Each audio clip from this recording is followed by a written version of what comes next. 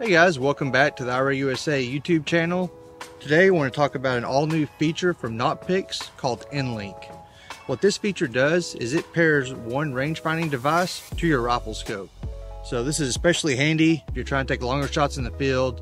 If you're hunting with a buddy, they can scan and range for you and it'll automatically send that data to your scope. So right now we're using the Nocpix VISTA and the ACE series of scopes. In the future there will be compatibility with the Quest series and with the Slim. So in order to activate this feature, you first need to get on your phone, go to the Nocpix app, and download the latest firmware update. Once you've done that for both models you'll be using, you need to go onto your scanner. You want to turn the Wi-Fi function on. There will be an option to select N-Link, but for the scanner we want just the Wi-Fi option to be set.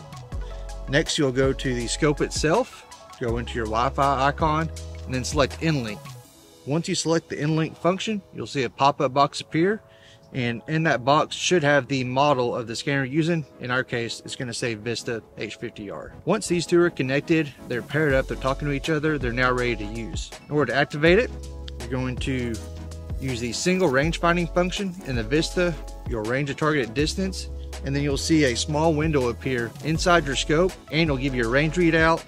And as long as you've already set up ballistics in the scope, it'll also give you a custom holdover for your drop. It really is as simple as that.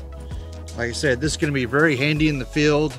We're going to go out here to the range here in a minute. Stay tuned. We're going to take some shots at distance and just show you how easy it is now to use these two devices together. Main thing is you need to have all your ballistics plugged into the scope, so that way when you do take a range with the VISTA or your handheld, it can calculate your holdover for you.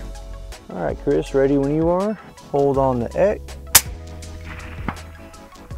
Impact. So basically that's how easy it is to use N-Link.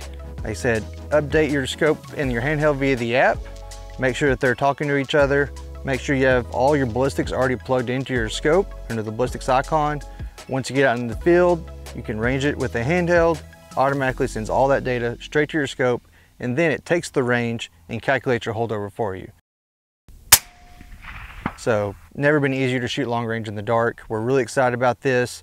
We've done quite a bit of testing with it and the results have been really impressive. Thanks for watching. Stay tuned for more.